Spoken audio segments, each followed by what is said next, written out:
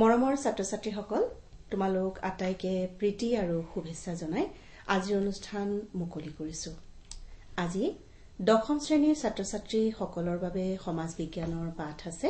আজি তোমালোকৰ পাঠ্যপুথিৰ এটি পাঠ মহাত্মা গান্ধী আৰু ভাৰতৰ স্বাধীনতা সংগ্ৰাম আজি আলোচনা কৰিবলৈ লোৱা হৈছে। আজিৰ পাঠ যুগুতাই আগবঢ়াবলৈ আমাৰ ষ্টুডিঅ'ৰ মজিয়াত উপস্থিত আছে নিউ গুৱাহাটী আদৰ্শ উচ্চ মাধ্যমিক বিদ্যালয়ৰ শিক্ষয়িত্ৰী Simpal Kalita. আপোনাক আমাৰ অনুষ্ঠানলৈ স্বাগতম জনাইছো। ধন্যবাদ বাইদেউ। ছাত্ৰ-ছাত্ৰীসকল এতিয়া তোমালোকৰ বাবে এই পাঠটো বাইদেৱে সুন্দৰকৈ আলোচনা কৰিব। পাঠৰ অন্তত তোমালোকে বিভিন্ন প্ৰশ্ন এই পাঠৰ পৰা বিশেষভাৱে এই পাঠৰ পৰা আহিব পৰা প্ৰশ্ন তোমালোকে কৰিব পাৰিবা। গতিকে কাগজ কলম সাজু কৰি লোৱা। তোমালোকৰ মনত উদয় হোৱা বিভিন্ন প্ৰশ্ন তোমালোকে কাগজত টুকি ৰাখিবা আৰু যেতিয়া বাইদেৱে পাঠটো শেষ কৰিব তাৰ পিছত তোমালোকে আমালৈ প্ৰশ্ন কৰি ফোন কৰিব পাৰিবা। মই ফোন নম্বৰ দুটা কৈ দিছো। ফোন নম্বৰ দুটা হৈছে 0361266232 আৰু আনটো নম্বৰ হৈছে 0361232030। আকৌ এবাৰ কৈ দিছো নম্বৰ দুটা 0361266232 আৰু 0361232030। এতিয়া বাইদেৱে পাঠটো আগবঢ়াবলৈ লৈছে, তোমালোকে শুনাচোন। ছাত্ৰ-ছাত্ৰীসকল, মই তোমালোকক পুনৰবাৰ আজিৰ এই অনুষ্ঠানলৈ স্বাগতম জনাইছো। আজি দশম শ্ৰেণীৰ ইতিহাসৰ যিটো দ্বিতীয় অধ্যায় মহাত্মা গান্ধী আৰু ভাৰতৰ স্বাধীনতা সংগ্ৰাম সেই পাঠটি আমি আলোচনা কৰিবলৈ ওলাইছো। ইতিমধ্যে পাঠটিৰ কিছু অংশ তোমালোকৰ আগত আলোচনা কৰা হৈছে যোৱাটো সপ্তাহতেই, আৰু আজি তাৰ পৰৱৰ্তী কিছু অংশ আজি আমি আলোচনা কৰিম।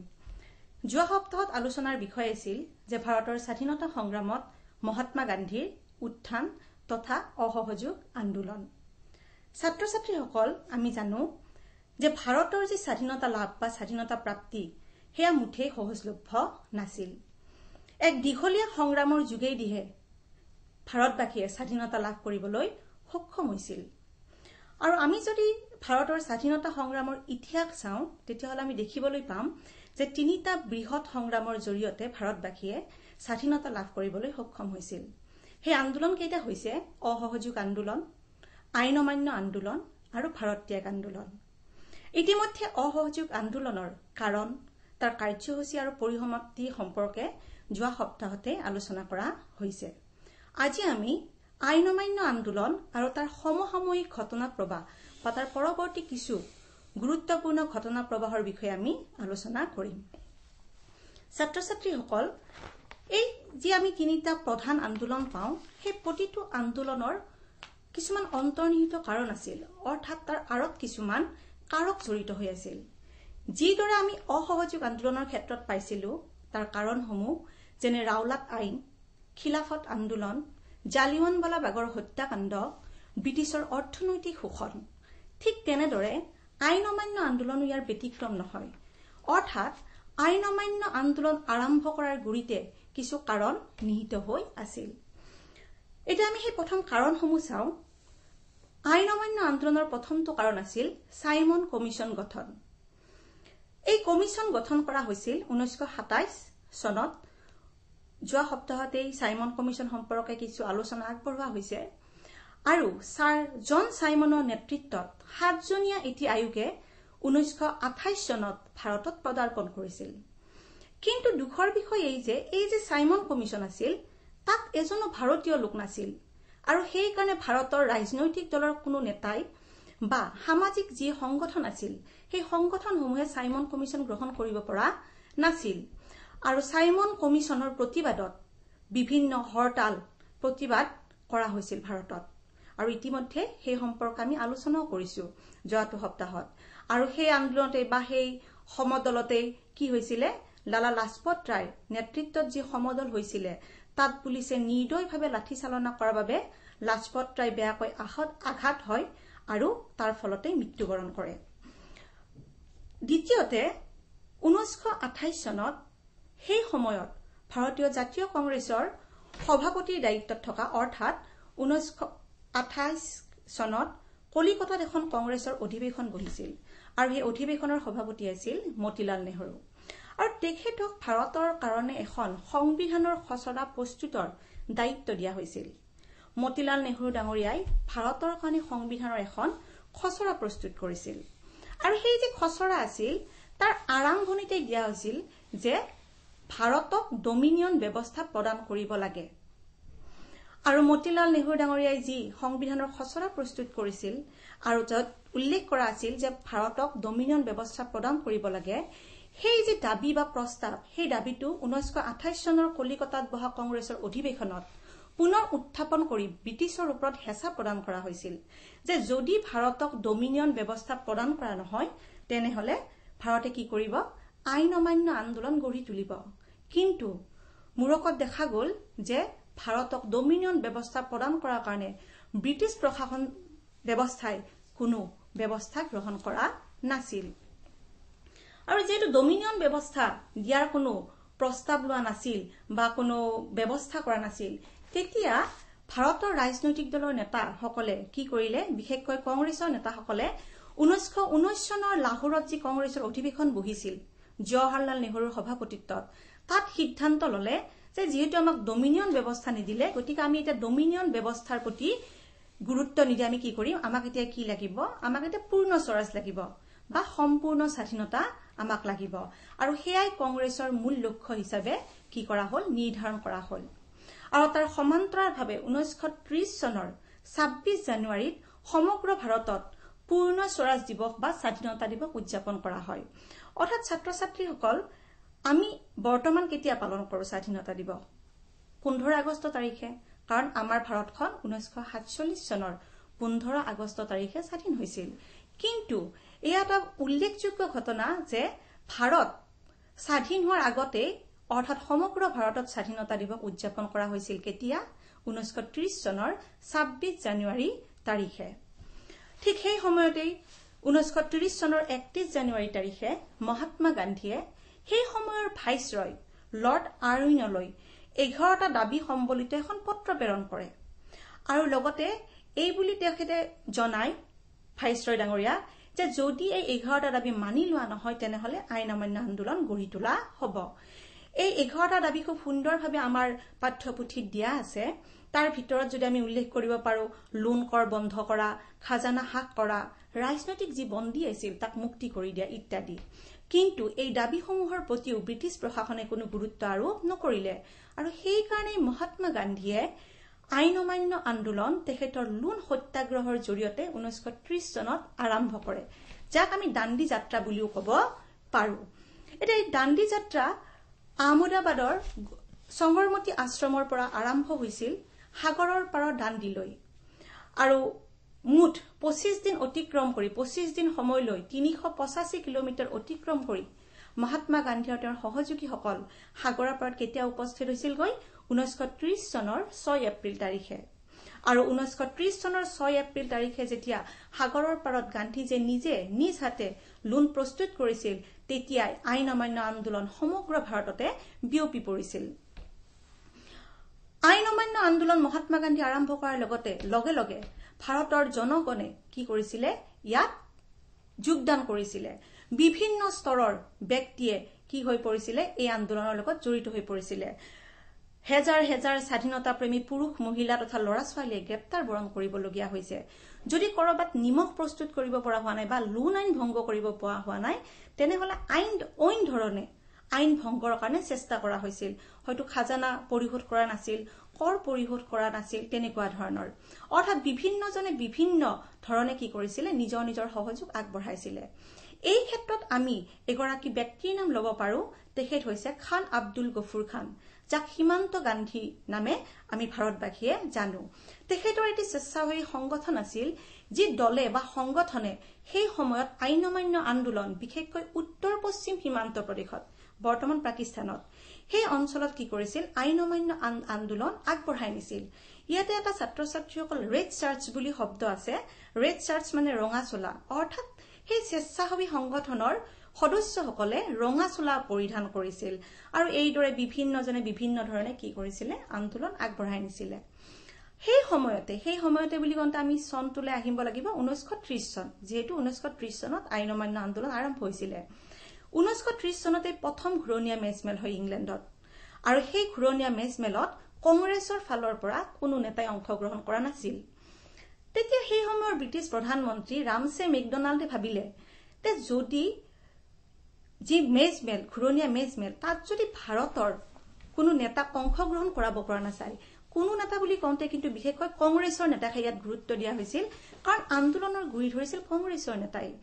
ইয়াত যদি কংগ্ৰেছৰ কোনো নেতাক আনিব পৰা নাযায় ঘূৰণীয়া মেজমেললৈ, তেতিয়াহ'লে ভাৰতৰ ৰাজনৈতিক সমস্যা সমাধান কৰিব পৰা নাযাব।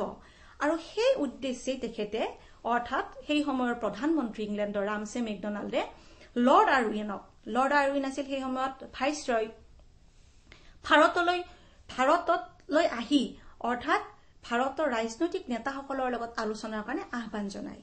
আৰু লৰ্ড আৰউইনে সেই সময়ত কংগ্ৰেছৰ যি নেতা বিশেষকৈ মহাত্মা গান্ধীৰ লগত এটি আলোচনাত মিলিত হয় আৰু এখন চুক্তি সম্পন্ন কৰে। চুক্তিখন সম্পন্ন হয় 1931 চনৰ 5 মাৰ্চ তাৰিখে, যাক আমি গান্ধী আৰউইন চুক্তি বুলি জানো। এই চুক্তিৰ বিভিন্ন চৰ্ত আছিল। এই চৰ্ত অনুসৰি ব্ৰিটিছ প্ৰশাসনেও মানি ললে যে ঠিক আছে, হিংসাত্মক ঘটনাৰ লগত দোষী সাব্যস্ত নোহোৱা সকলো বন্দী কি হ'ব, মুকলি কৰি দিয়া হ'ব। সাগৰৰ পাৰৰ যি গাঁওবাসী আছে সেই গাঁওবাসীক প্ৰয়োজনীয় নিমখখিনি তৈয়াৰ কৰাৰ অনুমতি প্ৰদান কৰা হ'ব, বা সত্যাগ্ৰহীৰ পৰা যি অধিগ্ৰহণ কৰা সম্পত্তি বা মাটি সেইবিলাক ঘূৰাই দিয়া হ'ব।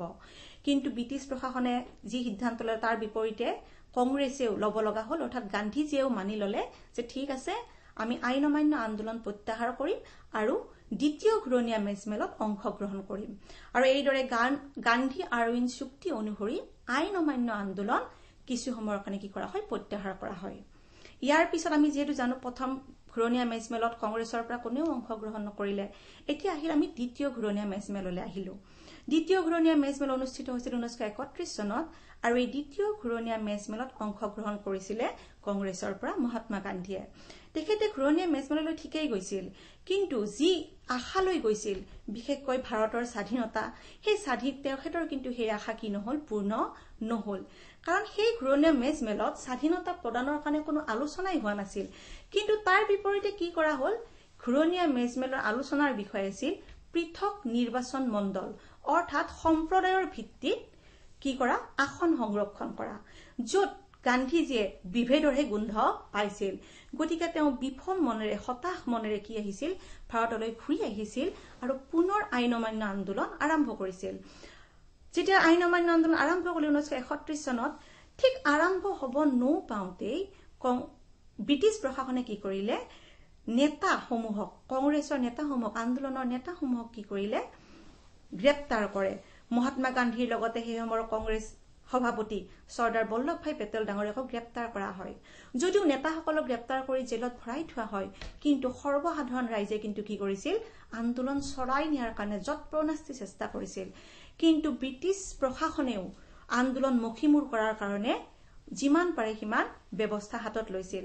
আনকি শিশু তিৰোতাও অত্যাচাৰৰ পৰা হাত সাৰি যাব পৰা নাছিল। বেত্ৰাঘাত দিয়া হৈছিল, সংবাদ মাধ্যমৰ যি ক্ষমতা তাক কৰ্তন কৰা হৈছিল, আনকি জাতীয়তাবাদী সাহিত্য, কবিতা, গল্প ইত্যাদিৰ ওপৰত নিষেধাজ্ঞা জাৰি কৰা হৈছিল। মুঠতে বিভিন্ন উপায়েৰে আন্দোলন কি কৰা হৈছিল, আন্দোলন প্ৰত্যাহাৰ কৰিবলৈ যেন বাধ্য কৰোৱা হৈছিল। ৰাজনৈতিক নেতাসকল ক'ত আছে আমি গম পালো যে গ্ৰেপ্তাৰ বৰণ কৰি জেলত থাকিবলগীয়া হৈছিল। সাধাৰণ ৰাইজে যদিও আন্দোলনটো চলাই নিছিল, কিন্তু এটা সময়ত কি হ'ল, আন্দোলন দীঘলীয়া হোৱাৰ লগে লগে মানুহৰ যি ৰাজনৈতিক উদ্যম সেই লাহে লাহে নোহোৱা হবলৈ ধৰিলে। আৰু তেতিয়া একেবাৰে শেষত কি কৰা হ'ল, 1933 চনৰ মে মাহত আন্দোলন স্তিমিত হৈ পৰে, অৰ্থাৎ স্থবিৰ হৈ পৰে, আৰু শেষত আনুষ্ঠানিকভাৱে 1934 চনৰ মে মাহত তাক প্ৰত্যাহাৰ কৰা হয়। গতিকে আমি কি সুন্দৰভাৱে তাৰ আন্দোলনটিৰ কাৰণ পালো, কাৰ্যসূচী পালো, কেনেদৰে আগবঢ়াই নিয়া হৈছিল আন্দোলনটি, কেনেদৰে মাজ ভাগতেই তাক প্ৰত্যাহাৰ কৰা হৈছিল 1931 চনত গান্ধী আৰউইন চুক্তি অনুযায়ী। দ্বিতীয় ঘূৰণীয়া মেজমেললৈ গ'ল, কিন্তু মেজমেল কি হ'ল, সফল নহল। আকৌ ঘূৰি আহি আন্দোলন আৰম্ভ হয়, কিন্তু আৰম্ভ হোৱাৰ লগে লগে কি হয়, গ্ৰেপ্তাৰ বৰণ কৰিবলগীয়া নেতাসকলে, তাৰ ফলত আন্দোলন বন্ধ হৈ পৰে। গতিকে এয়া হৈছে আইন অমান্য আন্দোলনৰ বিষয়ে সুন্দৰভাৱে ইয়াত এটা বৰ্ণনা দিয়া আছে। কিন্তু আমি দেখিলো যে আইন অমান্য আন্দোলন কি হল, সফল হল নে বিফল হল? যদি প্ৰশ্নটো আহে তেতিয়া আমি ক'ব লাগিব বিফল হল। কিন্তু আমি ইয়াক সম্পূৰ্ণ বিফলতা বুলিও ক'ব নোৱাৰো, কাৰণ এই আইন অমান্য আন্দোলন কিন্তু আমাৰ যি ৰাজনৈতিক আন্দোলনৰ ইতিহাস তাত কিন্তু এক বিশেষ প্ৰভাৱ পেলাই থৈ যোৱা দেখা যায়। বিশেষকৈ এই আইন অমান্য আন্দোলনে ভাৰতীয় জনমানসত ৰাজনৈতিক সচেতনতা জগাই তুলিবলৈ কি হৈছিল, সক্ষম হৈছিল। আৰু আমি যদি চাওঁ জনসাধাৰণৰ যি অংশগ্ৰহণ সেয়া আছিল উল্লেখনীয়, লেখত ল'বলগীয়া। অসহযোগ আন্দোলনত আমি পাওঁ মহিলাৰ ভূমিকা, কিন্তু তাতকৈ বেছি মহিলাৰ সবল অংশগ্ৰহণ পাওঁ আমি আইন অমান্য আন্দোলন। আৰু তাৰোপৰি ব্ৰিটিছৰ যি আমাৰ নিষ্ঠুৰ আচৰণ, সেই নিষ্ঠুৰ আচৰণ এই আন্দোলনৰ জৰিয়তে ভাৰতবাসীয়ে সমগ্ৰ বিশ্বৰ আগত উদঙাই দেখুৱাবলৈ সক্ষম হৈছিল। মুঠতে বিফল হৈছিল যদিও একেবাৰে আমি ইয়াক বিফল বুলি নকৈ কিছু কিছু ক্ষেত্ৰত ইয়াৰ যোগাত্মক দিশ আমি দেখিবলৈ পাওঁ। গতিকে এয়া হৈছে আমাৰ আইন অমান্য আন্দোলনৰ বিষয়ে। এতিয়া আমাৰ পাঠত সেই সমসাময়িক কিছু ঘটনা প্ৰবাহ তথা তাৰ পৰৱৰ্তী কিছু ঘটনা প্ৰবাহৰ বিষয়ে আলোচনা কৰা আছে। সৰু সৰু ঘটনা প্ৰবাহ কিন্তু খুব দৰকাৰী। আমাৰ যি ৰাজনীতি ইতিহাস, সেই ইতিহাসৰ কাৰণে বা আমি যেতিয়া ছাত্ৰ ছাত্ৰী হিচাপে সেই ঘটনাসমূহ সম্পৰ্কে জনাটো খুবেই দৰকাৰ। আমি এতিয়া তাৰ পিছৰ ঘটনা প্ৰবাহলৈ আগবাঢ়ো। যে প্ৰথমটো দিয়া আছে সাম্প্ৰদায়িক বাটোৱাৰা, চন 1932। ছাত্ৰ ছাত্ৰীসকল, যেতিয়া মই কলো 1932, তেতিয়া তোমালোকৰ মনলৈ কেনেকুৱা ভাৱ আহিছে? যদি চনটোলৈ অকমান ভালদৰে গুৰুত্ব দিওঁ দেখিবা যে 1930 চনত আইন অমান্য আন্দোলন আৰম্ভ হৈছিল আৰু 1934 চনত আইন অমান্য আন্দোলন প্ৰত্যাহাৰ কৰা হৈছিল। অৰ্থাৎ এই যে সাম্প্ৰদায়িক বাটোৱাৰা সেয়া কি হৈছিল? আইন অমান্য আন্দোলন চলি থকাৰ মাজতেই সংঘটিত হোৱা এটা ঘটনা প্ৰবাহ বুলি আমি ক'ব পাৰো। তো এতিয়া আমি চাওঁ সাম্প্ৰদায়িক বাটোৱাৰা প্ৰকৃততে কি আছিল। আমি জানো যে 1931 চনত যেতিয়া মহাত্মা গান্ধী দ্বিতীয় ঘূৰণীয়া মেজমেললৈ গৈছিল, তাত যে আলোচনা হৈছিল, সেই আলোচনাই কি কৰিব পৰা নাছিল, গান্ধীজীৰ মন জয় কৰিব পৰা নাছিল। তো গান্ধীজীয়ে বিফল মনেৰে ঘূৰি আহিছিল। আৰু এই দ্বিতীয় ঘূৰণীয়া মেজমেলৰ ঠিক পিছতেই সেই সময়ৰ ব্ৰিটিছ প্ৰধানমন্ত্ৰী ৰামছে মেকডোনাল্ডে কি কৰিছিলে, 1932 চনত সাম্প্ৰদায়িক বাটোৱাৰা, যাক ইংৰাজীত কমিউনেল এৱাৰ্ড বুলি কোৱা, সেয়া ঘোষণা কৰে। এতিয়া আমি জানিব লাগিব যে সাম্প্ৰদায়িক বাটোৱাৰা নাইনো কি বুজাইছে। যে আগতেও মই অকমান আগতে কৈ থৈছো যে শিখ, খ্ৰীষ্টান, মুছলমানৰ দৰে সংখ্যালঘু সম্প্ৰদায়ক কি কৰা হৈছিল আগতে, অৰ্থাৎ 1932 চনৰ আগতেই তেওঁলোকৰ কাৰণে পৃথক নিৰ্বাচন মণ্ডলৰ ব্যৱস্থা কৰা হৈছিল, অৰ্থাৎ সম্প্ৰদায়ৰ ভিত্তিত আসন সংৰক্ষণ। কিন্তু 1932 চনত কি কৰিলে ৰামছে মেকডোনাল্ড ডাঙৰীয়াই, যে শিখ, খ্ৰীষ্টান আৰু মুছলমান সকলৰ লগতে অন্যান্য পিছপৰা শ্ৰেণীকো সংখ্যালঘু হিচাপে চিহ্নিত কৰে আৰু তেওঁলোকৰ কাৰণেও পৃথক নিৰ্বাচন মণ্ডল প্ৰদান কৰাৰ কাৰণে কি কৰে, চেষ্টা কৰে বা ঘোষণা কৰে। ইয়াত যেটো আমাৰ শব্দ অন্যান্য পিছপৰা, এই অন্যান্য পিছপৰা শব্দতে দলিত শ্ৰেণীক বুজাইছে। এটো মনত ৰাখিবা, বা ডিপ্ৰেছড ক্লাছ বুলি যাক কোৱা হয় তেখেতসকলক বুজাইছে। আৰু কি কৰা হ'ল যে তেখেতসকল আগতে কি আছিলে, উচ্চ বৰ্ণ হিন্দুসকলৰ লগতে তেখেতসকল সাঙুৰ খাই আছিল আৰু সাম্প্ৰদায়িক বাটোৱাৰাৰ জৰিয়তে তেখেতসকলক তাৰ পৰা আঁতৰাই আনি পৃথক নিৰ্বাচন মণ্ডল প্ৰদান কৰাৰ ব্যৱস্থা কৰা হ'ল এই সাম্প্ৰদায়িক বাটোৱাৰাৰ জৰিয়তে। লগে লগে সেই সময়ত মহাত্মা গান্ধী আছিলে জেলত, কাৰণ সেই সময়ত আইন অমান্য আন্দোলন চলি আছিল নে নাই বাৰু? 1932 চনত আছিলে। মহাত্মা গান্ধী জেলত আছিল আৰু তেখেত পুনে জেলত আছিল। আৰু জেলতেই তেখেতে কি কৰে, অনশন আৰম্ভ কৰে যে নহয়, ইংৰাজৰ যি বিভেদৰ নীতি সেয়া আগতে আছিল, আমি পাওঁ বংগ বিভাজনৰ সময়ত, যে হিন্দু মুছলমানৰ মাজত বিভেদ সৃষ্টি কৰা। কিন্তু এতিয়া মহাত্মা গান্ধীয়ে দেখিলে নহয়, যে ব্ৰিটিছ প্ৰশাসনে নতুন আঁচনি লৈছে, যে হিন্দুসকলৰ পৰা হিন্দুসকলক আঁতৰাই নিয়াৰ ব্যৱস্থা লৈছে, যি সাম্প্ৰদায়িক বাটোৱাৰাৰ জৰিয়তে প্ৰস্ফুটিত হৈ উঠিছিল। সেইকাৰণে মহাত্মা গান্ধী ডাঙৰ কি কৰে, আমৰণ অনশন কৰে। কিন্তু এই আমৰণ অনশন পুনে চুক্তিৰ দ্বাৰা কি কৰা হয়, স্থগিত ৰখা হয়। আৰু এই পুনে চুক্তিৰ দ্বাৰা এটা সফলতা লাভ কৰে গান্ধীজীয়ে, যে যি দলিতসকলৰ কাৰণে বা ডিপ্ৰেছ ক্লাছৰ কাৰণে যি পৃথক নিৰ্বাচন মণ্ডলৰ ব্যৱস্থা কৰিছিল সাম্প্ৰদায়িক বাটোৱাৰাৰ জৰিয়তে, সেইটো বাতিল কৰে। অৰ্থাৎ এই যে আমাৰ পিছপৰা শ্ৰেণী তেখেতসকলক বা দলিতসকলক হিন্দুৰ লগতে যুটীয়া নিৰ্বাচন মণ্ডলত অন্তৰ্ভুক্ত কৰাত গান্ধীজী কি হয়, সফল হয়।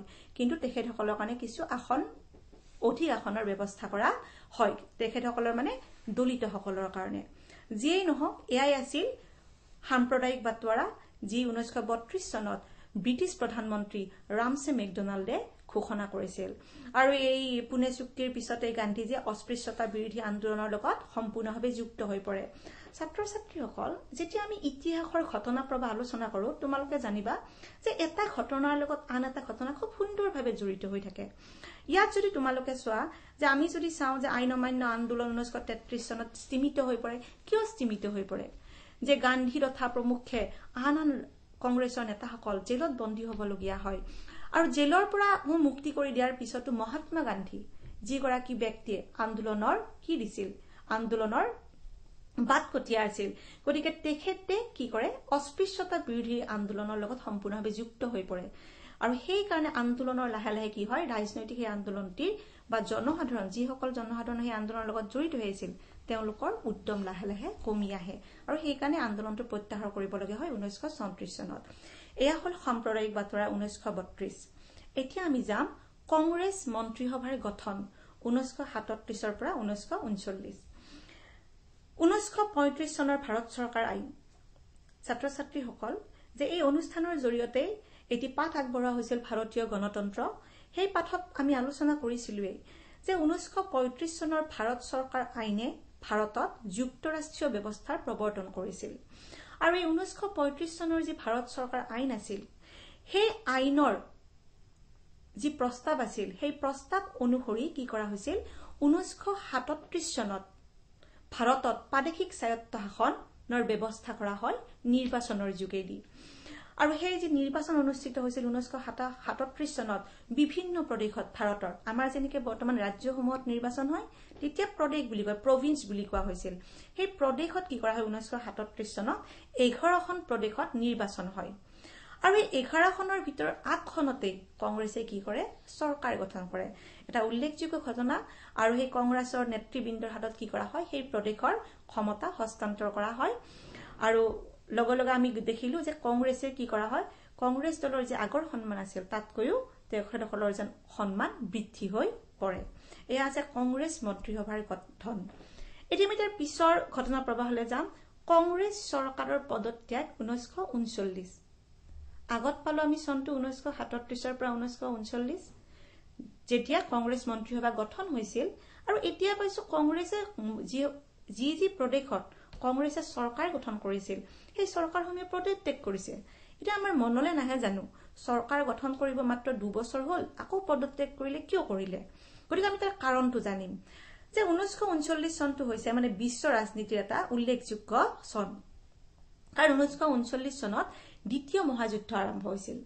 আৰু যেতিয়া দ্বিতীয় মহাযুদ্ধ আৰম্ভ হৈছিল তেতিয়া ব্ৰিটিছ প্ৰশাসনে ভাৰতৰ কোনো ৰাজনৈতিক নেতাৰ লগত আলোচনা নকৰাকৈ বা কোনো সামাজিক সংগঠনৰ নেতৃবৃন্দৰ লগত আলোচনা নকৰাকৈ ঘোষণা কৰিলে যে ভাৰত বিশ্বযুদ্ধত অংশগ্ৰহণ কৰিব লগে লগে কংগ্ৰেছৰ নেতৃবৃন্দ তথা বিভিন্ন ৰাজনৈতিক দলৰ নেতৃবৃন্দ জাঙুৰ খাই উঠিল যে যেতিয়ালৈকে ভাৰতক স্বাধীনতা প্ৰদানৰ আশ্বাস নিদিয়ে বা কোনো প্ৰস্তাৱ গ্ৰহণ নকৰে তেতিয়ালৈকে ভাৰতে কেতিয়াও বিশ্বযুদ্ধত কি নকৰে অংশগ্ৰহণ নকৰে এই বুলি কি কৰিলে ব্যৱস্থা হাতত ল'ব লাগিল কলেইটো নহব আৰু সেই কাৰণে যিবিলাক প্ৰদেশত কংগ্ৰেছৰ চৰকাৰ আছিল 1937 চনত গঠিত হোৱা চৰকাৰ এই আটাইবোৰ চৰকাৰে কি কৰে এই দ্বিতীয় বিশ্বযুদ্ধত যে অংশগ্ৰহণ কৰিব বুলি কি কৰিলে ঘোষণা কৰিলে ব্ৰিটিছ প্ৰশাসনে ভাৰতক সেই কাৰণে কি কৰে পদত্যাগ কৰে সেই কাৰণে আমি পাওঁ যে কংগ্ৰেছ চৰকাৰৰ পদত্যাগ 1939 গতিকে খুব সুন্দৰভাৱে কি হৈ আছে এটা ঘটনাৰ লগত আনটো ঘটনা জড়িত হৈ আছে তলৰ ঘটনাটো আমি পাওঁ পাকিস্তানৰ দাবী 1940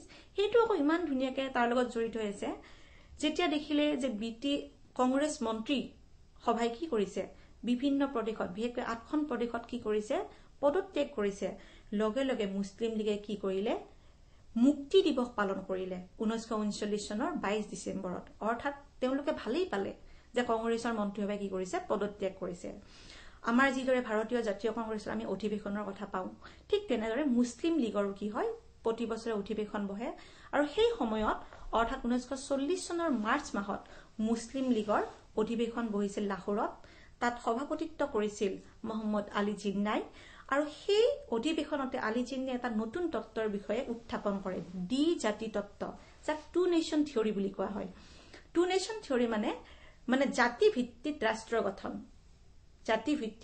গঠন আৰু সেই অধিৱেশনতে জিন্না ডাঙৰীয়াই কি কৰিলে যে মুছলমানসকলৰ কাৰণে ইছলাম ধৰ্মীয় লোকসকলৰ কাৰণে এখন পৃথক গৃহভূমিৰ দাবী কৰিলে যাক পাকিস্তান নামেৰে তেখেতে অভিহিত কৰে গতিকে এয়া আমি পালো পাকিস্তানৰ দাবী কেতিয়া উত্থাপন হল কিন্তু ব্ৰিটিছ প্ৰশাসনে কিন্তু এই পাকিস্তানৰ দাবী কেতিয়াও বেয়া পোৱা নাছিল ভালেই পাইছিল কাৰণ ব্ৰিটিছৰ উদ্দেশ্যই আছিল প্ৰশাসনৰ যে ডিভাইড এণ্ড ৰুল যে বিভাগ কৰা আৰু শাসন কৰা মানে ভাৰতীয় জনসাধাৰণৰ মাজত বিভাজনৰ সৃষ্টি কৰা আৰু নিজৰ শাসন সুদৃঢ় কৰা গতিকে এয়া পালো আমি পাকিস্তানৰ দাবী এতিয়া আমি আন এটা ঘটনা প্ৰবাহলৈ যাম ব্যক্তিগত সত্যাগ্ৰহ অক্টোবৰ 1940 এটা 1940 বুলি কোৱাৰ লগে লগে আমি আকৌ 1939 চনলৈ আহিম 1939 চনত কি হৈছিল দ্বিতীয় বিশ্বযুদ্ধ আৰম্ভ হৈছিল আৰু আমি ইতিমধ্যে গম পালো যে দ্বিতীয় বিশ্বযুদ্ধ আৰম্ভ হোৱাৰ লগে লগে আমাৰ যে ৰাজনৈতিক নেতাসকল আছিল বা বিভিন্ন সামাজিক সংগঠনৰ নেতৃবৃন্দ আছিল তেখেতসকল জাঙৰ খাই উঠিছিল কিয় উঠিছিল কাৰণ ভাৰতৰ কোনো ৰাজনৈতিক নেতাৰ লগত আলোচনা নকৰাকৈ কি কৰিলে ব্ৰিটিছ প্ৰশাসনে ঘোষণা কৰিলে যে ভাৰতে কি কৰিব বিশ্বযুদ্ধত অংশগ্ৰহণ কৰিব তেতিয়া লগে লগে আমি পালো যে কংগ্ৰেছ মন্ত্ৰীসভাই কি কৰিলে পদত্যাগ কৰিলে অৰ্থাৎ চাৰিওফালৰ পৰা কি হল ব্ৰিটিছ প্ৰশাসনে কিছুমান বিপদৰ সন্মুখীন হৈছিল কিছুমান অসুবিধাৰ সন্মুখীন হৈছিল অৰ্থাৎ ভাৰতৰ জনগণৰ পৰা তেওঁলোকে কি পোৱা নাছিল সমৰ্থন লাভ কৰা নাছিল তেতিয়া সেই সময়ৰ ব্ৰিটিছ প্ৰশাসনে ভাবিলে যে নহয় যে যদি আমি বিশ্বযুদ্ধত ভাৰতৰ জনসাধাৰণৰ কি লাভ কৰিব নোৱাৰো সমৰ্থন লাভ কৰিব নোৱাৰো তেতিয়াহলে আমাৰ কাৰণে কি হ'ব আমাৰ কাৰণে দিগদাৰি হ'ব কাৰণ যদি সেই সময়ৰ যিটো ৰাজনৈতিক মানে বিশ্ব ৰাজনীতিৰ বিষয়ে আমি চাওঁ বিশ্বযুদ্ধৰ দুটা পক্ষ আছিল এটা আছিল মিত্ৰ পক্ষ এলাইড পাৱাৰ আৰু এক্সিস পাৱাৰ বুলি কোৱা হয় এফালে আছিল গতিকে সাধাৰণ ভাষাত মই তোমালোকক কৈছো এফালে আছিল ইংলেণ্ড আমেৰিকা ৰাছিয়া আৰু আনফালে আছিল জাৰ্মানী জাপান ইটালী কিন্তু এই যেতিয়া বিশ্বযুদ্ধ আৰম্ভ হ'ল 1939 চনত 1940 পালে এই প্ৰথম অৱস্থাত এনেকুৱা লাগিছিল যে ইংলেণ্ড আমেৰিকা হাৰিব জাৰ্মানী জাপান ইটালী তেওঁলোকৰ যি আক্ৰমণ এনেকুৱা লাগিছিল যেন তেওঁলোকৰ হে জয় হ'ব গতিকে ইংৰাজীও কিছু চিন্তাত পৰিল অৰ্থাৎ ব্ৰিটিছ প্ৰশাসনো কোনো চিন্তাত পৰিল আৰু ভাবিলে যে এই সময়ত আমি ভাৰতৰ জনসাধাৰণৰ সমৰ্থন লাভ কৰিবই লাগিব সহায় সহযোগ লাভ কৰিবই লাগিব আৰু সেই কাৰণে 1939 চনত দেখিলো আমি যে সকলো কংগ্ৰেছৰ মন্ত্ৰীয়ে পদত্যাগ কৰিলে আৰু সেই কাৰণে যে ভাৰতৰ জনসাধাৰণক সন্তুষ্ট কৰাৰ কাৰণে কি কৰে সেই সময়ৰ ভাইসৰয়ে আগষ্ট প্ৰস্তাৱ ঘোষণা কৰে আগষ্ট প্ৰস্তাৱ ঘোষণা কৰি তেখেতে বিভিন্ন প্ৰস্তাৱ গ্ৰহণ কৰে আনকি প্ৰস্তাৱত উল্লেখ কৰা আছিল যে ভাৰতৰ কাৰণে সংবিধান ৰচনা কৰা হ'ব ভাৰতক ডমিনিয়ন ব্যৱস্থা দিয়া হ'ব কিন্তু তেখেতৰ যি প্ৰস্তাৱ আগষ্ট মাহত লোৱা কাৰণে 1940 চনৰ আগষ্ট মাহত লোৱা কাৰণে তা আগষ্ট প্ৰস্তাৱ বুলি কোৱা হয় কিন্তু সেই প্ৰস্তাৱ ভাৰতৰ নেতৃবৃন্দ তথা কংগ্ৰেছ তথা মুছলিম লীগ উভয়ে কি কৰে প্ৰত্যাখ্যান কৰাৰ মূল কাৰণটো আছিল যে তাত ভাৰতৰ স্বাধীনতা প্ৰদানৰ কোনো ইংগিত নাছিল বা তাৰ ভাৰতৰ স্বাধীনতা প্ৰদানক লৈ কোনো কথাই উল্লেখ নাছিল আৰু প্ৰত্যাখ্যান কৰাৰ লগে লগে কি কৰে বিভিন্নজনে ব্যক্তিগত সত্যাগ্ৰহ আৰম্ভ কৰে এই ক্ষেত্ৰত আমি মহাত্মা গান্ধীৰ নেতৃত্বৰ কথা ক'ব পাৰো যে মহাত্মা গান্ধীৰ নেতৃত্বত 1940 চনৰ অক্টোবৰ মাহত কংগ্ৰেছ দলে কি কৰে ব্যক্তিগত সত্যাগ্ৰহ কাৰ্যসূচী গ্ৰহণ কৰে ব্যক্তিগত সত্যাগ্ৰহ বুলি কওঁতে এটা খুব উল্লেখযোগ্য কথা যে ইয়াত স্বাধীনতাৰ প্ৰশ্নৰ লগতে বাক স্বাধীনতাৰ ওপৰত খুবেই গুৰুত্ব দিয়া হৈছিল অৰ্থাৎ প্ৰতিজন ব্যক্তিয়ে নিজৰ যি অধিকাৰ বাক স্বাধীনতা সেই বা তেওঁলোকে কি বিচাৰে হেয়া প্ৰশ্নৰ ৰূপত কি কৰিছিল ইংৰাজ প্ৰশাসনৰ আগত কি কৰিছিল উদঙাই দেখুৱাইছিল তেওঁলোকে কৈছিল তেওঁলোকৰ মতামত প্ৰকাশ কৰিছিল বিশেষকৈ কি মতামত প্ৰকাশ কৰিছিল যে আমি বিশ্বযুদ্ধত কি নকৰো যোগদান নকৰো কাৰণ ভাৰতক স্বাধীনতা বা ক্ষমতা হস্তান্তৰৰ কাৰণে কোনো কি দিয়া হোৱা নাই আশ্বাস দিয়া হোৱা নাই আৰু এই ব্যক্তিগত সত্যাগ্ৰহক দিল্লীলৈ বলক সত্যাগ্ৰহ বুলি কোৱা হয় কাৰণ গাঁৱে ভূঞে যিমান সত্যাগ্ৰহী আছিল কেৱল সকলোৰে কোনফালে ধাৱমান হৈছিল দিল্লীৰ ফালে সেইকাৰণে দিল্লী চলো সত্যাগ্ৰহ বুলিও কোৱা হয় আৰু এই আন্দোলনত প্ৰথমে গ্ৰেপ্তাৰ বৰণ কৰা সত্যাগ্ৰহীজন আছিল এজন গান্ধীবাদী নেতা তেখেত হল আচাৰ্য বিনোৱা ভাবে গতিকে আমি সুন্দৰভাৱে কেইটামান ঘটনা পালো এটা হল সাম্প্ৰদায়িক বাতৰা 1932 দ্বিতীয়তে পালো কংগ্ৰেছ মন্ত্ৰীসভাৰ গঠন 1937 পৰা 1939 আৰু তাৰ পিছতে আকৌ 1939 চনত কংগ্ৰেছ চৰকাৰৰ কি কৰে পদত্যাগ কৰে যিবোৰ প্ৰদেশত কংগ্ৰেছৰ চৰকাৰ আছিল পদত্যাগ কৰে তাৰ পিছতেই পালো যে পাকিস্তানৰ দাবী 1940 আৰু এইফালে দ্বিতীয় বিশ্বযুদ্ধত ভাৰতৰ পৰা সমৰ্থন লাভ কৰাৰ আশাত কি কৰে সেই সময়ৰ ভাইছৰয়ে আগষ্ট প্ৰস্তাৱ ঘোষণা কৰে কিন্তু যদিও আগষ্ট প্ৰস্তাৱ ঘোষণা কৰে এই প্ৰস্তাৱে কিন্তু ভাৰতীয়ৰ মন জয় কৰিব পৰা নাছিল কাৰণ তাত ক্ষমতা হস্তান্তৰৰ কোনো কথাই উল্লেখ নাছিল আৰু যাৰ ফলত সৃষ্টি হয় ব্যক্তিগত সত্যাগ্ৰহ গতিকে এইখিনি আজি আমাৰ আলোচনাৰ বিষয় আমি পৰৱৰ্তী পাঠত ভাৰতৰ স্বাধীনতা সংগ্ৰামৰ যেটো তৃতীয় বৃহৎ আন্দোলন ভাৰতীয় আন্দোলন সেই বিষয়ে আলোচনা কৰিম লগতে থাকিব ভাৰতীয় জাতীয় সেনা যাক আমি খুব সৰ্বসাধাৰণ আমি কি নামেৰে জানো আজাদ হিন্দ ফৌজ সেই বিষয়ে আলোচনা কৰিম আৰু লগতে থাকিব যে ভাৰতৰ স্বাধীনতা আইন কেনেদৰে গ্ৰহণ কৰি ভাৰতক স্বাধীনতা প্ৰদান কৰা হয় গতিকে বাইদেউ এইখিনি আজি আমাৰ আলোচ্য বিষয় আইন অমান্য আন্দোলন তথা সমসাময়িক ঘটনা প্ৰবাহ ধন্যবাদ সিম্পল কলিতা আপুনি খুব সুন্দৰকৈ পাঠটো বুজাই দিছে আৰু ছাত্ৰ ছাত্ৰীসকল তোমালোকেও মহাত্মা গান্ধী আৰু ভাৰতৰ স্বাধীনতা সংগ্ৰাম এই পাঠটো কিছু অংশ সম্পূৰ্ণ হোৱা নাই আকৌ অহাবাৰ পাঠত বাইদেৱে পুনৰ বুজাব এই পাঠৰ বিভিন্ন প্ৰশ্ন তোমালোকৰ মনত উদয় হৈছে আৰু হয় এই অংশত আজি যেটো অংশ পঢ়াই গল বাইদেৱে তাৰ বিষয়ে যেন তোমালোকে প্ৰশ্নবিলাক কৰা ইতিমধ্যে এটা ফোন আহিছে আমি ফোনটো লৈ লওঁ কোনে ফোন কৰিছে আমি কথা পাতি লওঁ তেখেতৰ লগত হেল্ল' তোমাৰ নামটো কোৱাচোন দীপজ্যোতি দুৱাৰাই কৈছিলো ধেমাজিৰ পৰা তোৰ প্ৰশ্নটো কৰা বাইদেউ প্ৰশ্ন মোৰ দুটা আছিলে মহাত্মা গান্ধীয়ে কিয় দাণ্ডি যাত্ৰা কৰিছিল আৰু হৰিণ কিম্বা মৰিণ এই উক্তিটো কাৰ আছিল ঠিক আছে বাৰু মহাত্মা গান্ধীয়ে দাণ্ডি যাত্ৰা কৰাৰ আমি গম পালো যে লুণ সত্যাগ্ৰহৰ কাৰণে অৰ্থাৎ আমি গম পালো যে বিভিন্ন কাৰণত আইন অমান্য আন্দোলন কৰিবলগীয়া হৈছিল আৰু আইন অমান্য আন্দোলনৰ প্ৰথম কাৰ্যসূচী হিচাপে মহাত্মা গান্ধীয়ে লৈছিলে যে লুণ আইন ভংগ এটা লুণ আইন ভংগ কৰিবৰ কাৰণে কি কৰিব লাগিব সাগৰৰ পাৰত যাব লাগিব সাগৰৰ পাৰত গৈ মহাত্মা গান্ধীয়ে কি কৰিছিল নিজ হাতে লুণ তৈয়াৰ কৰি লুণ আইন ভংগ কৰিছিল আৰু এই যেটো যাত্ৰা আছিল মহাত্মা গান্ধীৰ লুণ সত্যাগ্ৰহৰ কাৰণে যি যাত্ৰা আৰম্ভ তাক দাণ্ডি যাত্ৰা বুলিও কোৱা হয় অৰ্থাৎ আহমেদাবাদৰ সবৰমতী আশ্ৰমৰ পৰা সাগৰৰ পৰা দাণ্ডিলৈ যাত্ৰা কৰিছিল আৰু সেই কাৰণে এই যাত্ৰাটোৰ নাম দাণ্ডি যাত্ৰা আৰু দাণ্ডিত উপস্থিত হৈ মহাত্মা গান্ধীয়ে নিজ হাতে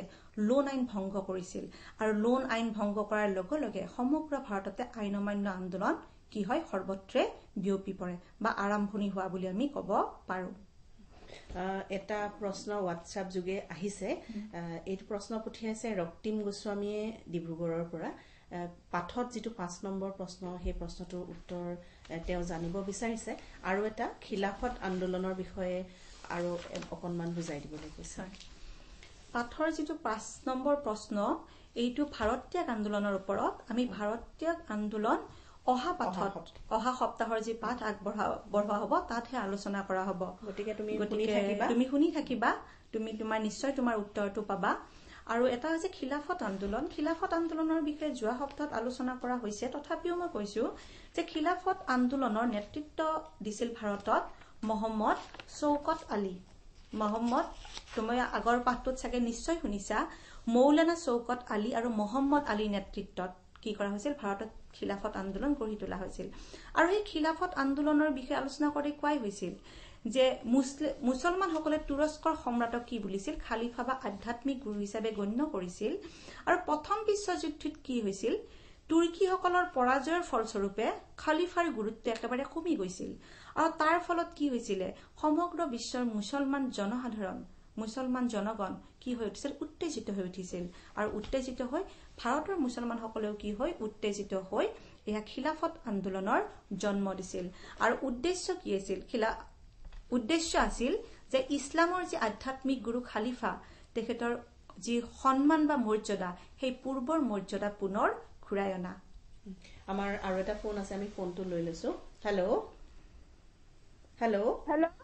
তোমাৰ নামটো কোৱাচোন বাইদেউ মোৰ নাম সুনামী ধন্দিয়া মই চৰাইদেউ সোণাৰীৰ পৰা কৈছিলো প্ৰশ্নটো কৰিবা বাইদেউ মই গান্ধী আইন চুক্তি সম্পৰ্কে মোক অলপমান বিতংভাৱে জনাই দিবচোন হয় সুন্দৰ প্ৰশ্ন গান্ধী আইন চুক্তিৰ ওপৰত বহুবাৰ কোৱেশ্চন আহিছে যে গান্ধী প্ৰথম এনেকুৱা আমি প্ৰশ্ন ভিত্তিক আলোচনা এটা কৰো যে গান্ধী আইন চুক্তি বুলিলে কি বুজা যদি সেই প্ৰশ্নটোৰ আমি উত্তৰ আমি লিখিব লাগিব যে ভাৰতৰ ৰাজনৈতিক সমস্যা সমাধানৰ কাৰণে 1931 চনৰ 5 মাৰ্চ তাৰিখে সেই সময়ৰ ব্ৰিটিছ ভাইসৰয় লৰ্ড আৰউইন আৰু মহাত্মা গান্ধীৰ মাজত এখন বুজাবুজিৰ চুক্তি সম্পন্ন হৈছিল, যাক আমি গান্ধী আৰউইন চুক্তি নামে জানো বা গান্ধী আৰউইন চুক্তি বুলি কোৱা হয়। এতিয়া সেই চুক্তিৰ কিছুমান চৰ্ত আছিল। চৰ্তবিলাক কেনেকুৱা যে কিছু ব্ৰিটিছ প্ৰশাসনে মানি লৈছিল আৰু কিছু মহাত্মা গান্ধীয়ে বা কংগ্ৰেছৰ নেতৃবৃন্দই মানি লবলগীয়া হৈছিল। এতিয়া সেই চৰ্ত অনুসৰি ব্ৰিটিছ প্ৰশাসনে কথা দিছিল যে আমি কি কৰিম যে হিংসাত্মক ঘটনাৰ লগত জড়িত নোহোৱা ব্যক্তিক যদি বন্দী কৰা হৈছে তেনেহলে তেখেতক মুক্তি কৰি দিয়া হ'ব বা তেওঁলোকক মুক্তি কৰি দিয়া হ'ব। তাৰোপৰি যিবিলাক সত্যাগ্ৰহী ভূমি অধিগ্ৰহণ কৰা হৈছে সেইসমূহ ঘূৰাই দিয়া হ'ব বা সাগৰৰ পাৰৰ গাঁওবাসীক প্ৰয়োজনীয় নিমখখিনি তৈয়াৰ কৰাৰ অনুমতি প্ৰদান কৰা হ'ব। তাৰমানে চুক্তিৰ আগত এই ব্যৱস্থাসমূহ নাছিল আৰু চুক্তি অনুযায়ী ব্ৰিটিছ প্ৰশাসনে এই ব্যৱস্থাসমূহ গ্ৰহণ কৰে।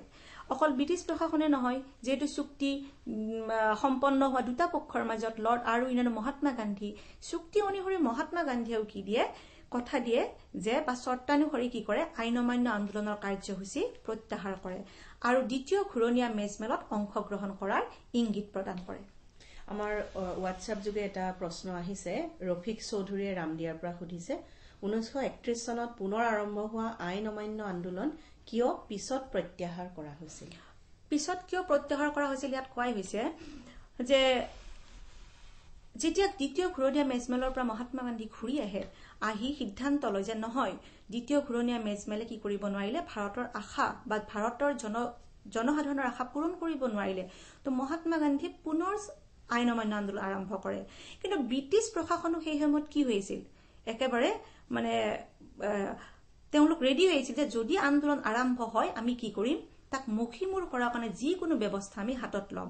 আৰু লগে লগে কি কৰে, আন্দোলন ভালদৰে আৰম্ভ হবলৈ নৌপাওঁতেই কংগ্ৰেছৰ যিসকল নেতা আছিল তেখেতসকলক কি কৰে গ্ৰেপ্তাৰ কৰে আৰু বিভিন্ন ধৰণে বিভিন্ন ব্যৱস্থা গ্ৰহণ কৰি আন্দোলন মষিমূৰ কৰাৰ কাৰণে চেষ্টা কৰে।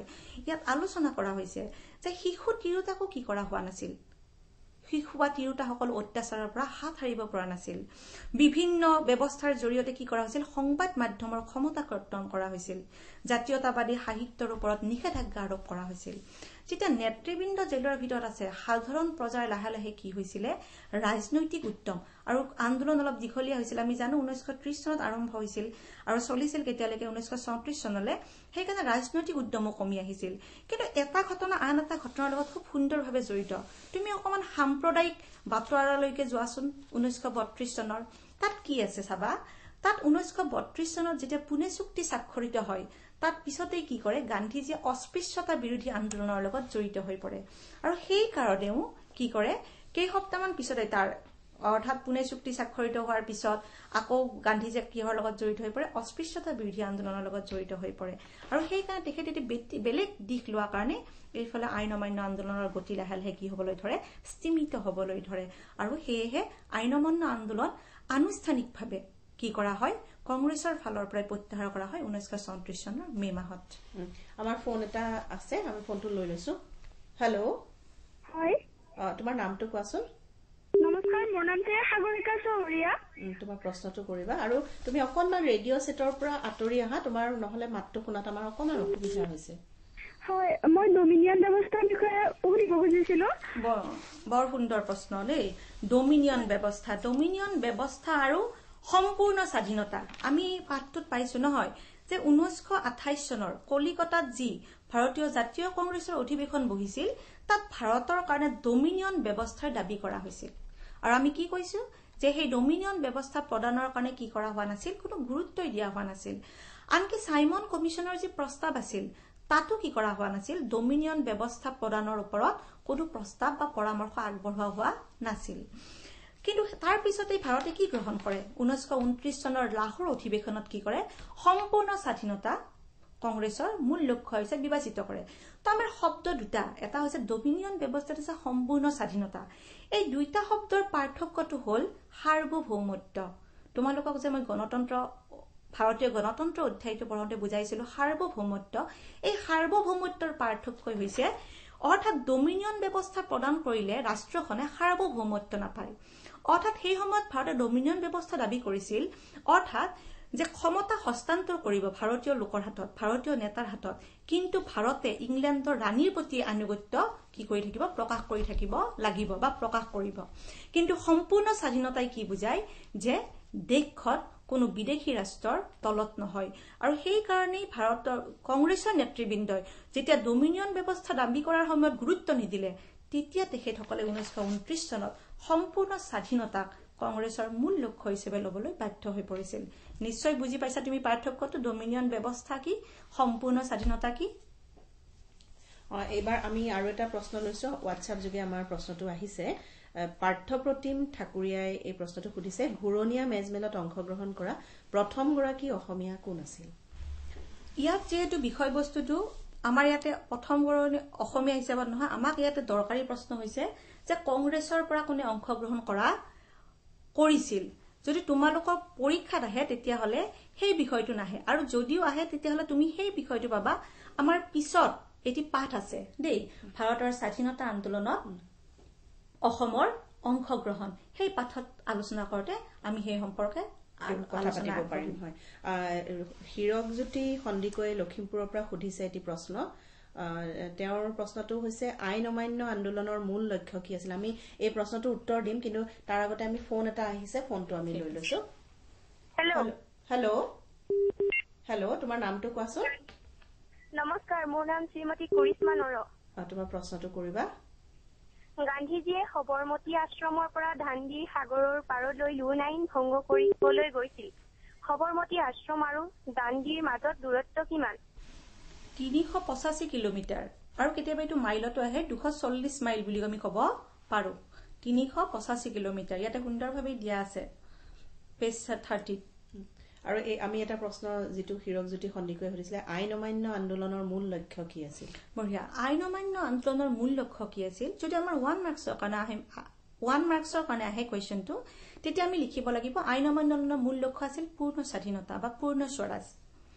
কিন্তু যদি আমি কয় যে আইন অমান্য আন্দোলনৰ লক্ষ্যসমূহ কি আছিল, তেতিয়াহ'লে তাৰ কিন্তু বিভিন্ন লক্ষ্য আছিল।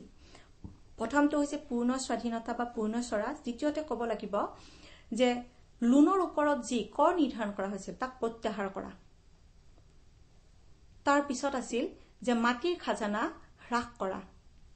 গতিকে এইসমূহ আছিল আইন অমান্য আন্দোলনৰ লক্ষ্য, কিন্তু মূল লক্ষ্যটো আছিল সম্পূৰ্ণ স্বাধীনতা বা পূৰ্ণ স্বৰাজ। আমাৰ আৰু প্ৰশ্ন আহিছে, হোৱাটছআপ যোগে আহিছে বহুত প্ৰশ্ন। এইটো প্ৰশ্ন পঠিয়াইছে মানস প্ৰতিম হাজৰিকাই মঙলদৈৰ পৰা। তেওঁ সুধিছে, দিল্লী চলো আন্দোলনক কিয় ব্যক্তিগত সত্যাগ্ৰহ বোলা হৈছে? দিল্লী চলো আন্দোলনক কিয় ব্যক্তিগত সত্যাগ্ৰহ বোলা হৈছে? তোমাৰ প্ৰশ্নটো ওলোটা হৈছে অকমান।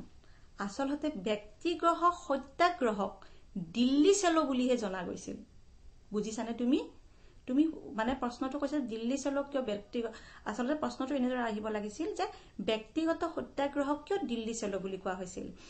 যে দিল্লী চলো বুলি কোৱাৰ কাৰণটো আছিল ব্যক্তিগত সত্যাগ্ৰহ আৰু এই যে আমি আন্দোলন পাইছো তাৰ মাজত এটা পাৰ্থক্য আছে। ব্যক্তিগত সত্যাগ্ৰহ হৈছে ব্যক্তি এজনে নিজস্বভাৱে কি কৰা, সত্যাগ্ৰহ কৰা বা আন্দোলন কৰা, আৰু তাৰ লগত কি হৈ পৰে, জনসাধাৰণ নিজে নিজে সাঙুৰ খাই পৰে। এই ব্যক্তিগত সত্যাগ্ৰহৰ সময়ত কি কৰিছিল যে গাঁৱে ভূঞে সকলো জনসাধাৰণে কংগ্ৰেছৰ যি মানে ব্ৰিটিছ প্ৰশাসনৰ যি সিদ্ধান্ত আছিল যে ভাৰতে কি কৰা বুলি, দ্বিতীয় বিশ্বযুদ্ধত অংশগ্ৰহণ কৰা বুলি যি ঘোষণা কৰিলে, সেই ঘোষণা কৰাৰ প্ৰতিবাদত কি কৰিছিলে, সমগ্ৰ দেশ জাঙুৰ খাই উঠিছিলে আৰু মহাত্মা গান্ধীয়ে ব্যক্তিগত সত্যাগ্ৰহ আৰম্ভ কৰিছিলে। আৰু মই কৈছে ব্যক্তিগত সত্যাগ্ৰহৰ লগত দুটা প্ৰশ্ন জড়িত হৈ আছে। এটা হৈছে স্বাধীনতাৰ প্ৰশ্ন আৰু এটা হৈছে বাক স্বাধীনতা, যে প্ৰত্যেক ব্যক্তিয়ে নিজৰ মতামত প্ৰকাশ কৰিব। আৰু আটাইয়ে কি কৰিছিলে যে গাঁৱে ভূঞে বিভিন্ন গাঁৱৰ পৰা বিভিন্ন অঞ্চলৰ পৰা ব্যক্তিসকল ওলাই আহিছিল এই প্ৰতিবাদমুখী জনতাৰ সমদল আহি কোনফালে ধাৱমান হৈছিলে, দিল্লীৰ ফালে। আৰু তেওঁলোকে প্ৰতিজ্ঞা কৰিছিলে যেতিয়ালৈকে আমি গ্ৰেপ্তাৰ বৰণ নকৰো, যদি ৰাস্তাত আমাক গ্ৰেপ্তাৰ কৰি জেলত থৈ বেলেগ আৰু গ্ৰেপ্তাৰ বৰণ নকৰালৈকে আমি কলৈ যাম, আমি দিল্লীলৈ যাম। আৰু সেইকাৰণে ব্যক্তিগত সত্যাগ্ৰহক দিল্লী চলো বুলিও কোৱা হয় বা দিল্লী বলক সত্যাগ্ৰহ বুলিও কোৱা হয়। আৰু এটা প্ৰশ্ন নলবাৰীৰ পৰা বিশাল বৰ্মনে সুধিছে, আইন অমান্য আন্দোলনৰ মূল বৈশিষ্ট্য কি আছিল? আইন অমান্য আন্দোলনৰ মূল বৈশিষ্ট্য কি আছিল? ইয়াত আমি কেইবাটাও বৈশিষ্ট্য পাওঁ। প্ৰথমটো হৈছে যে আইন অমান্য আন্দোলনে ভাৰতীয় জনমানসত ৰাজনৈতিক সচেতনতা জগাই তুলিবলৈ সক্ষম হৈছিল। নাম্বাৰ 1। নাম্বাৰ 2, যে বিভিন্ন শ্ৰেণীৰ জনসাধাৰণে এই আন্দোলনত অংশগ্ৰহণ কৰিছিল স্বতঃস্ফূৰ্তভাৱে। শ্ৰমিক, বনুৱা, ল'ৰা, মহিলা সকলোৱে। তৃতীয়টো, ইয়াৰ গুৰুত্বপূৰ্ণ বৈশিষ্ট্য আছিল মহিলাৰ অংশগ্ৰহণ। আমি ইয়াৰ আগতেও এটা ভাৰতৰ স্বাধীনতা আন্দোলনৰ যি ইতিহাস, সেই ইতিহাসৰ বৃহৎ আন্দোলন যিটো সেইটো আছিল অসহযোগ আন্দোলন। সেই আন্দোলনতকৈও কি আছিল? মহিলাৰ অংশগ্ৰহণ আইন অমান্য আন্দোলনত অধিক পৰিমাণে আছিল। এইটো হৈছে তৃতীয় বৈশিষ্ট্য। গতিকে এইকেইটা গুৰুত্বপূৰ্ণ বৈশিষ্ট্য। আৰু চতুৰ্থটো হৈছে যে পোন প্ৰথমবাৰৰ কাৰণে কি কৰা হৈছিল? অহিংসা নীতিৰ ওপৰত ভিত্তি কৰি ব্ৰিটিছৰ দ্বাৰা প্ৰণোদিত আইন কি কৰা হৈছিল? ভংগ কৰিবলৈ চেষ্টা কৰা হৈছিল। এইটো এটা প্ৰশ্ন হোৱাটছএপ যোগে আহিছে। সংযুক্তা শৰ্মাই সুধিছে শিৱসাগৰৰ পৰা, what is Poona পেক্ট? What is পুনা পেক্ট? বঢ়িয়া। পুনা পেক্ট কি আছিল? এটা পুনা পেক্টৰ বিষয়ে আমি ইয়াত পাইছো যে 1932 চনত কি হৈছিল? পুনা চুক্তি সম্পাদিত হৈছিল। এতিয়া আমি পুনা চুক্তি সম্পাদিত হোৱাৰ আগৰ ঘটনা প্ৰবাহলৈ যাওঁ যে 1932 চনত সেই সময়ৰ ব্ৰিটিছ প্ৰধানমন্ত্ৰী ৰামছে মেকডোনাল্ডে কি কৰে? সাম্প্ৰদায়িক বাটোৱাৰাৰ কথা ঘোষণা কৰে, য'ত শিখ, খ্ৰীষ্টান, মুছলমানসকলৰ লগতে অন্যান্য পিছপৰা, যাক দলিত বুলি কোৱা হয় বা ডিপ্ৰেছ ক্লাছ বুলি কোৱা হয়, তেখেতসকলৰ কাৰণে কি কৰা হৈছিল? পৃথক নিৰ্বাচন মণ্ডলৰ ব্যৱস্থা কৰা হৈছিল। তেতিয়া সেই সময়ত পুনে জেলত থকা মহাত্মা গান্ধীয়ে কি কৰে? আমৰণ অনশন আৰম্ভ কৰে আৰু ইয়াৰ প্ৰতিবাদ কৰে যে অন্যান্য পিছপৰা অৰ্থাৎ দলিত শ্ৰেণীক কেতিয়াও কি কৰিব নালাগে? পৃথক নিৰ্বাচন মণ্ডল প্ৰদান কৰিব নালাগে। কাৰণ এয়া যদি কৰা হয়, কি কৰা হ'ব? উচ্চবৰ্ণ হিন্দুসকলৰ পৰা সেই অনুন্নত সম্প্ৰদায় তথা পিছপৰা সম্প্ৰদায় তথা দলিত সম্প্ৰদায়ৰ লোকসকলক আঁতৰাই নিয়া হ'ব। আৰু এই আমৰণ অনশন আৰম্ভ কৰাৰ কাৰণে সেই সময়ৰ আমাৰ চৰ্দাৰ বল্লভ ভাই পেটেল ডাঙৰীয়াই কি কৰে? মহাত্মা গান্ধীৰ লগত এখন বুজাবুজিৰ চুক্তি সম্পন্ন কৰে আৰু সেইখনকেই পুনে চুক্তি বুলি জনা যায়, যি চুক্তিৰ জৰিয়তে ব্ৰিটিছসকলে তেওঁলোকৰ বাটোৱাৰা নীতিক সংশোধন কৰিবলৈ সন্মত হৈছিল। অৰ্থাৎ পিছপৰা বা দলিত শ্ৰেণীক পৃথক নিৰ্বাচন মণ্ডল প্ৰদান নকৰি বৰ্ণ হিন্দুসকলৰ লগতে কি কৰা হৈছিল? একেলগে যুটীয়া নিৰ্বাচন মণ্ডলত অন্তৰ্ভুক্ত কৰিবলৈ বাধ্য হৈছিল। এইটো এটা প্ৰশ্ন আহিছে দৰ্শনা প্ৰীতি বৰাৰ পৰা। তেওঁ সুধিছে, কেনে পৰিস্থিতিত লালা ৰাজপথ ৰায়ৰ মৃত্যু হৈছিল? আৰু তলত তেওঁ পুনৰ লিখিছে, বহীত লিখিব পৰাকৈ কৈ দিয়ে যেন। তাৰমানে নিশ্চয় তেওঁ খুব বহীত লিখি ল'ব। যদি বহীত লিখিব খোজা, লগত খুব সম্ভৱ তোমাৰ লগত কিতাপখন আছে, তুমি কিতাপৰ 29 নম্বৰ পেজলৈ যোৱা। 29 নম্বৰ পেজৰ যিটো প্ৰথম পেৰেগ্ৰাফ আছে, সেই প্ৰথম পেৰেগ্ৰাফৰ লাষ্ট লাইন কেইটা এবাৰ চোৱা। মই এবাৰ কৈ দিছো, চাইমন ঘূৰি যোৱা ধনীৰে কংগ্ৰেছৰ প্ৰতিবাদ সাব্যস্ত কৰে। গতিকে আমি এই লাইনটোৰ আগত লিখিব লাগিব যে 1927 চনত চাইমন কমিশ্যন গঠন হৈছিল আৰু 1928 চনত ছাৰ জন চাইমনৰ নেতৃত্বত এটি 7জনীয়া দলে ভাৰতত পদাৰ্পণ কৰিছিল। কিন্তু এই 7জন সদস্যৰ এজনো কি নাছিল? ভাৰতীয় নাছিল। আৰু সেই কাৰণে এই কমিশ্যনৰ বিৰুদ্ধে কি হৈছিল? বিভিন্ন সমদল উলিওৱা হৈছিল। তাৰ পিছত আমি ওপৰৰ কথাখিনি লিখিম যে চাইমন ঘূৰি যোৱা ধনীৰে কংগ্ৰেছে প্ৰতিবাদ সাব্যস্ত কৰে। লাহোৰত লালা লাজপত ৰায়ৰ নেতৃত্বত হোৱা এটা চাইমন বিৰোধী সমদলৰ ওপৰত পুলিচে নিৰ্দয়ভাৱে লাঠি চালনা কৰে, য'ত লাজপত ৰায় বেয়াকৈ আঘাত হয় আৰু তাৰ ফলতেই তেওঁ মৃত্যুবৰণ কৰে। তুমি নিশ্চয় চাগে লিখি ল'ব পাৰিছা আমি কেনেদৰে এই প্ৰশ্নটো লিখিব লাগিব ধৰিব পাৰিছা। আমাৰ ফোন এটা আছে, আমি ফোনটো লৈ লৈছো। হেল্ল'। তোমাৰ নামটো কোৱাচোন। বাইদেউ নমস্কাৰ। নমস্কাৰ, তোমাৰ নামটো কোৱা। মই ৰঙিয়া তুলসীবাৰীৰ পৰা প্ৰীতিশা কলিতা কৈছো। তোমাৰ প্ৰশ্নটো কৰিবাচোন। মহাত্মা গান্ধীৰ দাণ্ডী যাত্ৰাৰ বিষয়ে অকণমান ক'ব নেকি? ঠিক আছে, আমি পুনৰ দাণ্ডী যাত্ৰালৈ গৈছো। আমি কৈছোৱেই যে বিভিন্ন কাৰণত আইন অমান্য আন্দোলন আৰম্ভ কৰিবলৈ মহাত্মা গান্ধী বাধ্য হৈছিল।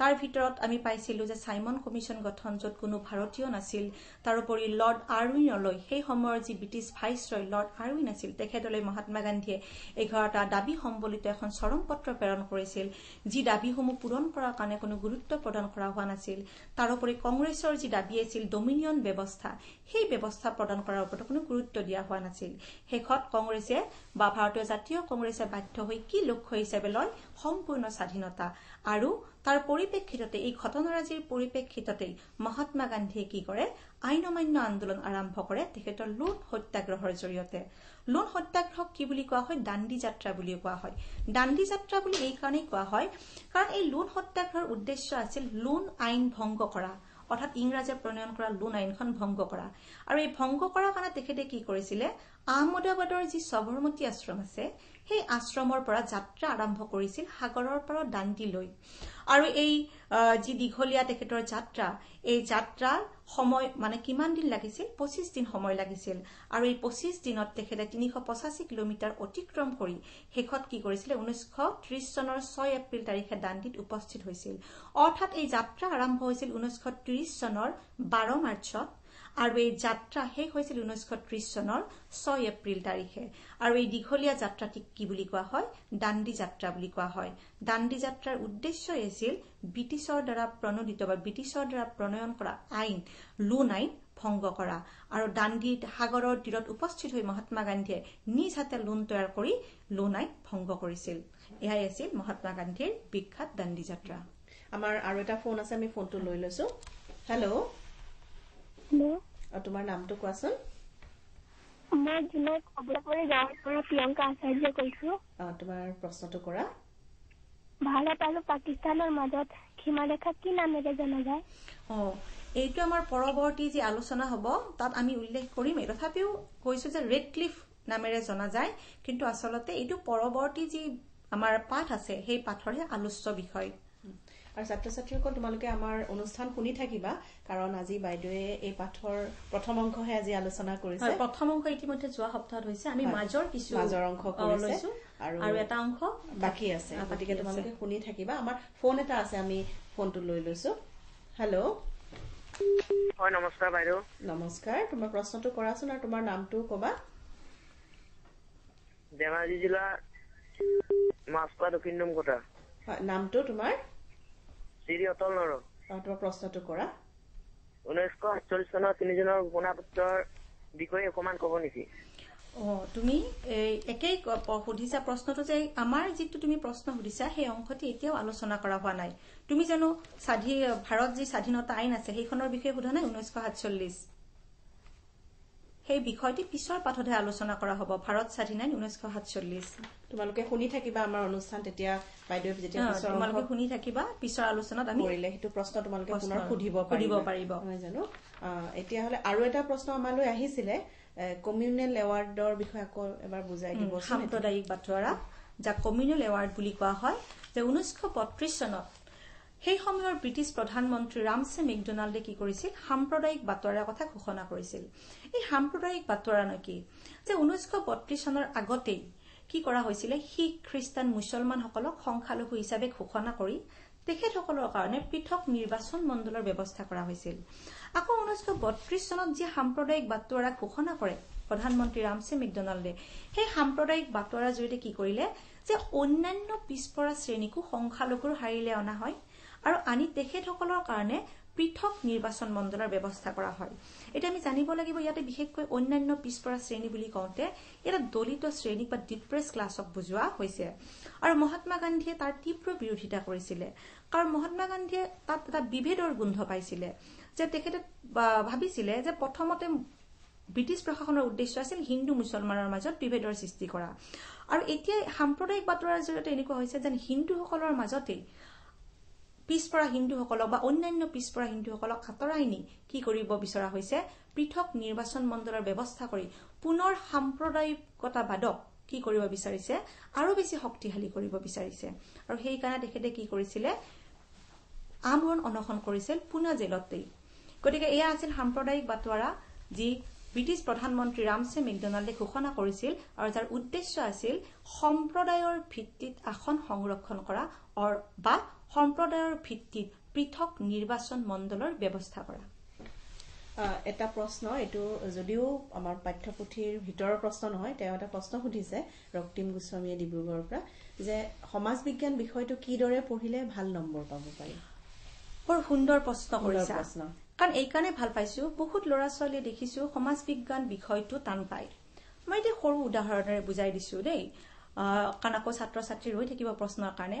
আমি যেতিয়া 3 ঘণ্টাৰ চিনেমা এখন চাওঁ, আমি যেতিয়া বন্ধুবৰ্গই আমাক সোধে চিনেমাখন কেনেকুৱা লাগিল, আমি সেই চিনেমাখন বিতংভাৱে 15 মিনিটতে ক'ব পাৰো নে নোৱাৰো? পাৰো।